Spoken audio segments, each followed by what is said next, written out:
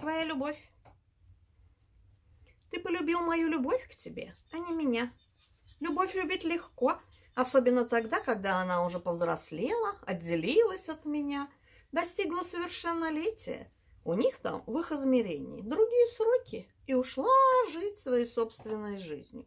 Ты смотришь на нее со стороны, завершаешь ее по-бахтински, достраиваешь и домысливаешь все ее грани и черты, помещаешь в свой контекст, и вот прекрасная прекрасница готова.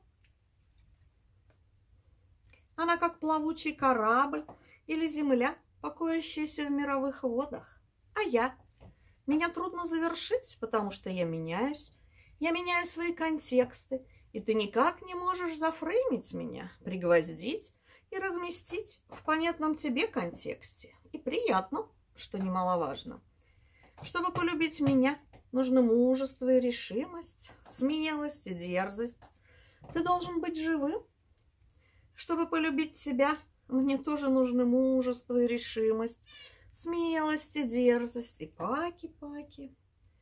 Возможно, я тоже бы полюбила твою любовь ко мне. Но она не встретилась мне.